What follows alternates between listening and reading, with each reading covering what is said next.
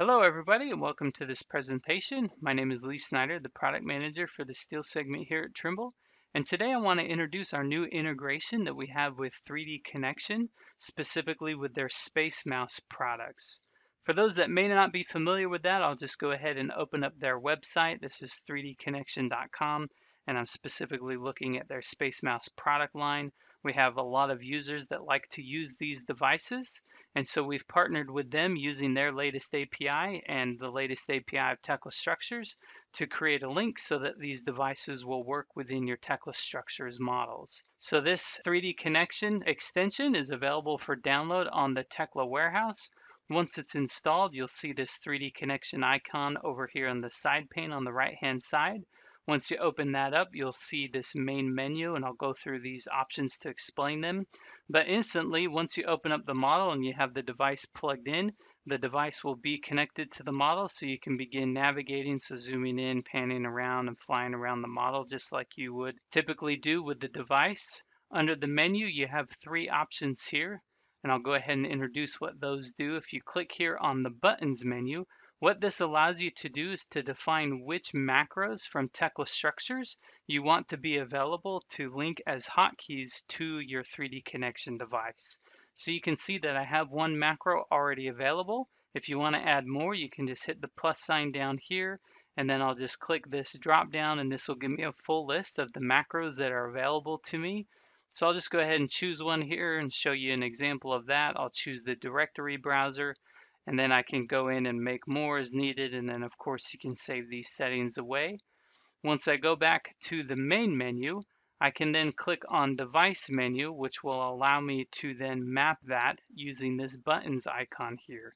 So if I click on buttons, this will open up this dialog box where you can see all of the buttons as they're currently defined.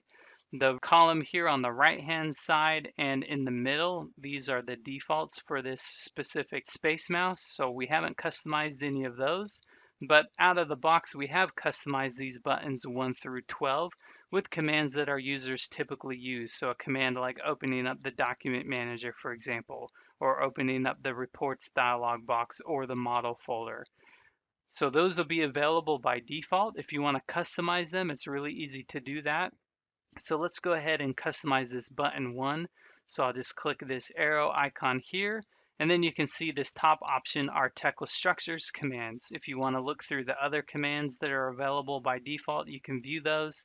I'll just specifically focus on the Tekla Structures ones and specifically these macros. So once I expand the macros folder, I can see that there are two options here, which is what we had defined in the buttons menu. So I'll just choose the directory browser, and as soon as I do that and click close, that command will now be available. So when I click button 1 on my device, it will then open up the directory browser. Another example again would be if I click button 11, that will open up the reports dialog box. So it's just a quick, easy way to map to hotkeys that you have available on the 3Dconnexion device. If we go back to the device menu, this is the 3Dconnexion dialog box here. Again, if you go to buttons, that will help you map those as needed. And then here you can come in and define advanced settings. So if you want to change or tweak any of these, you certainly can do that. You also have the ability to customize the LCD settings. So on the Space Mouse that I'm running, there's an LCD screen that shows the icon of the command as well as the text. If you want to tweak or change that, that's where you would do that, is from this dialog box here. Sandwiched between that, we have the options menu. So if I click to open that, this is probably more for advanced users. I don't know if many people will come in and tweak these, but if you want to control the sensitivity settings of the zoom or the pan or the roll, that sort of stuff, you can do that. Here under the navigation mode, we do have two options, whether it's a camera mode or an object mode. So if you're focusing just on a single object, you may want to use this, but I think most will use this camera mode where it's specific to the entire model as you're going through and navigating around, but that option is there if needed. The one last thing that we made available here is to control the rotation point. So we're defining the rotation point as we rotate around the model.